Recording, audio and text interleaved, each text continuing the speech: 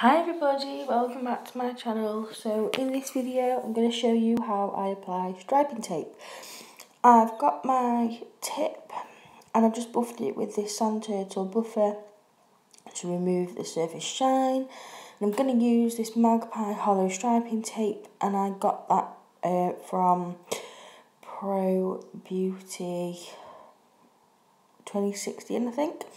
And I'm going to try out this Crystal Nails Firm brush today.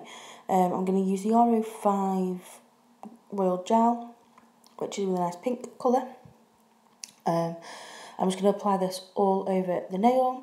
So I'm trialling this brush because you may remember, or you may not remember, I was using the Nero Merlot 1 brush from Crystal Nails. It's one of the black ones, and it was really firm, and it was leaving lots of brush strokes and brush marks in my colour, and it just didn't look right. So I'm trying some softer brushes.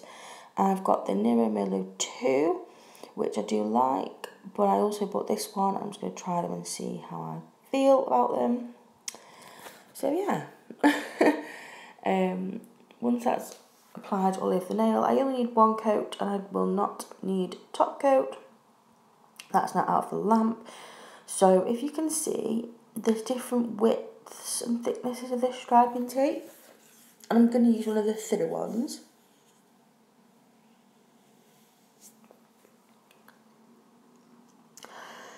So the trick with striping tape is to not touch it. So I've got my Perry tweezers, and then I'm just going to use my stalk scissors to cut it.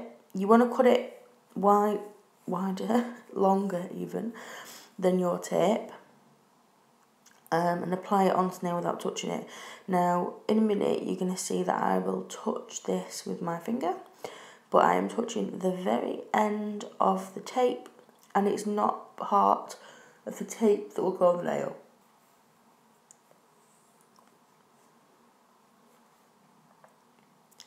If you touch your striping tape that is going onto the nail, what you do is you transfer the oils from your fingers onto the back of the striping tape, and it will lose its stick. It will have like an oily residue there, and that can lead to your striping tape peeling away.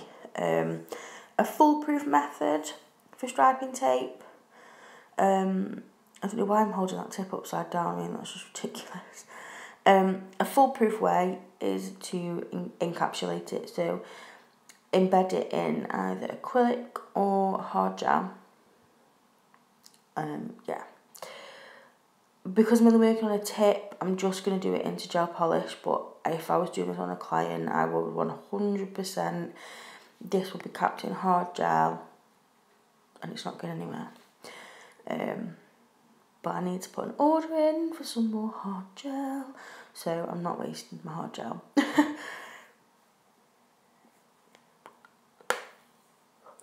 You can fix striping tape into place with gel polish. I'm not saying you can't, but me, for my own peace of mind, on a client, 100% encapsulated. So that is the finished look. There's some pictures here and some clips at the end.